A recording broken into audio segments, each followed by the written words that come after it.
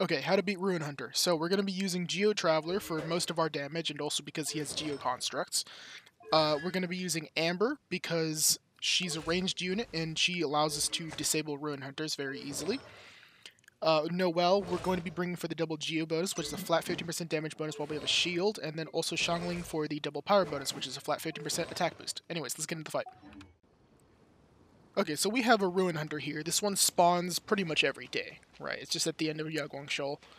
So this fight is very, very simple. It's pretty easy when you have a Geo Construct. It's still really easy when you don't. All it does is that it does one slash, or it'll do a combo slash. So let me see if I can bait it into doing a combo slash real quick. There it is. So it'll do that combo slash, and sometimes it'll do a little, like, weird roll thing. That thing, if it does hit you on the initial hit, you will probably eat the entire combo. So be careful of that. Anyways, we're just going to place a lot of rocks around. He has this little drill move. All you need to do is just dash out of it. Every single one of its moves are dashable. It's also affected by Bear and Bunny. So anyways, if you stand on top of the Geo Construct, like I did, it'll immediately go into long range mode, which opens up its eyes so you can use Amber to shoot, right?